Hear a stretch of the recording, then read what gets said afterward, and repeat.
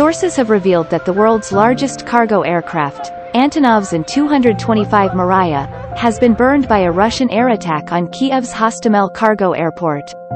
Two Antonov employees told Ukrainian Radio Svoboda that Moscow's attack had burned down the plane, which was parked at the Ukrainian manufacturer's base.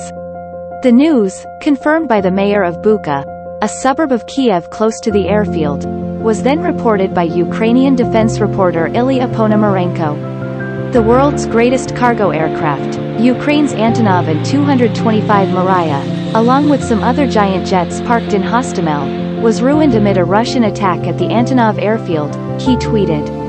The news has broken the hearts of aviation enthusiasts everywhere, who took it to Twitter to pay homage to the beautiful bird. This plane brought much-needed medical supplies to Canada in 2020, said one user, while another said the 84 meters plane it had brought 2.5 million COVID-19 tests just 3 weeks ago. Ukrainian Foreign Affairs Minister Dmytro Kuleba confirmed the news, tweeting, "Russia may have destroyed our MRIYA, but they will never be able to destroy our dream of a strong, free and democratic European state. We shall prevail."